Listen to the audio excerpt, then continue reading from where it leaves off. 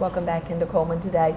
With us this morning, Jason Zinsmeister, and we were talking the first segment about investments and sort of how his group, Principal Financial Group, can help you and get you where you want to be and where you need to be.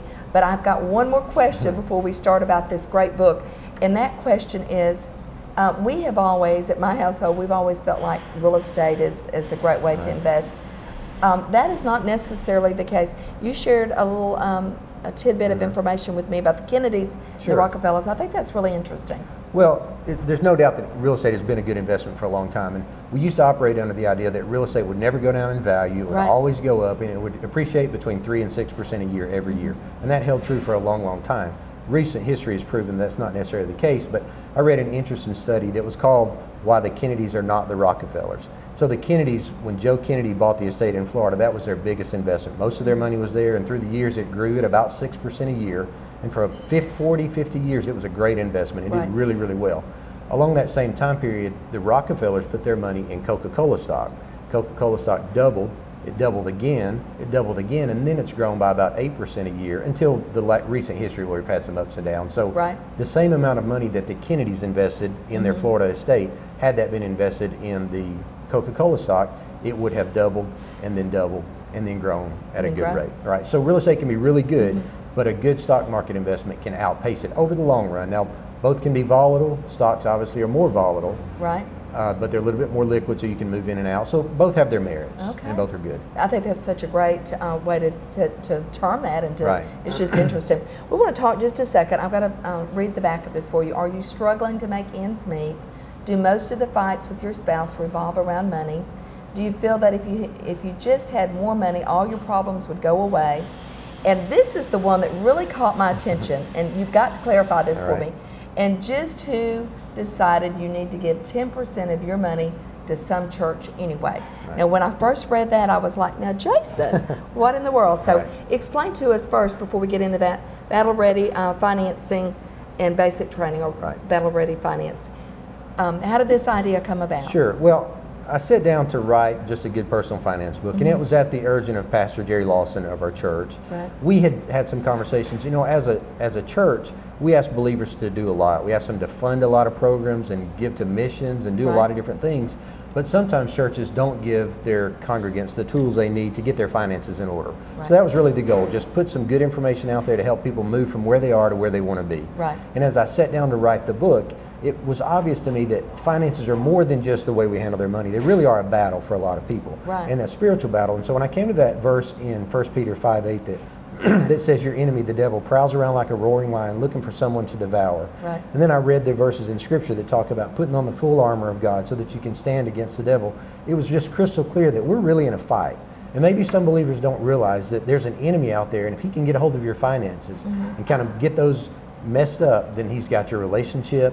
He's got really all of your life revolves around our money, and so if that's messed up, everything can go wrong. And so when I sat down to say, what can I do to help people? How can I put information that they can relate to in a way that's interesting to read and it's not like everything else that's out there? This Battle Ready Finance just came to mind because I was an officer in the Army, so I had a lot of training that really related to how do we train up for battle? How do we get ready for combat? What do we need to do to stand when we know we've got a real enemy coming at us? And so that's how we came to this one, and Basic Training is the first book in that process to help you kind of get your thinking right about money, and then put some basic practical things you can do in place to just get where you need to be so you can start thinking about investing and planning for the future and all those things. So this is the first in a series of 3 books. 3 books. So the next one will be coming out? Hopefully it'll come out in time for the next small group semester at Daystar, which is going to be, I believe, May. All right, so you're already working on it. You're about halfway through it. Are you really? Yeah. Now, when you started that, I mean, it had to be, were you overwhelmed at any point when you first started writing the book? Well, overwhelmed in the sense that knowing that people are going to take this information and apply it, and it better work. And it better be good. And so when you go back to what has worked over the last 2,000 years of human history, biblical principles for handling your money have worked. They've just worked, and there's no way to argue against it. And so when you look at scriptures that talk about the debtor is slave to the lender, and scriptures on tithing, and scriptures on storing up wealth for the future, all of those things work, and they really go hand in hand with what we teach today in finance. And so, yeah, it was a little overwhelming, but I knew that I had the truth on my side. I knew that I had experience on my side. I knew that I just had history that this stuff works. Absolutely. You're going to have to pick up one of these. Jason, tell us where you can buy these. Well, you can get them at Amazon.com. Okay. You can get them on my website at battlereadyfinance.com. Okay. They'll soon be available at Yates Chance and also at the bookstore, Deb's bookstore. Deb's, okay, good. Right. Soon, so you'll be able to do that. So this is going to be great.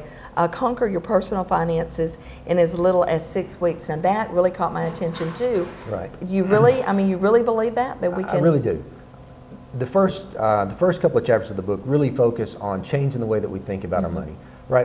When I first started, when I made money my focus, and I followed every penny, and I thought about money all the time, and I was really careful about what I did, it really put money in the wrong place for me. Right. So I always thought about it. It didn't reduce my stress, it increased my stress, because before I just kind of could ignore it, right? But now I'm thinking about it, I'm watching it, we're watching every penny, and my stress level was going up. And so I really tried to develop a way that I could say, how do I manage my money, but I put it over here, right? So I do things right, and then I set it to the side and just kind of let it take care of itself. And so the goal of this book is to help you automate your thinking first about your money, so that I change my thinking, I start to change my behaviors. And when I can change my behaviors, and I change my habits. When I've developed new habits, then I've really changed everything about my life. And so if we can do that in 6 weeks in our finances, and I think we can, then you can start to put money in its proper perspective in your life. Absolutely. And then you're really freed up to figure out what you're supposed to be doing, right? Why are you here? Why, exactly. Right. What should you be doing? And so that's what this is for. And so the first couple of chapters get your thinking right. The last few chapters give you practical application on how you can really do that in real life. Well, I have a good question now for you, and that is,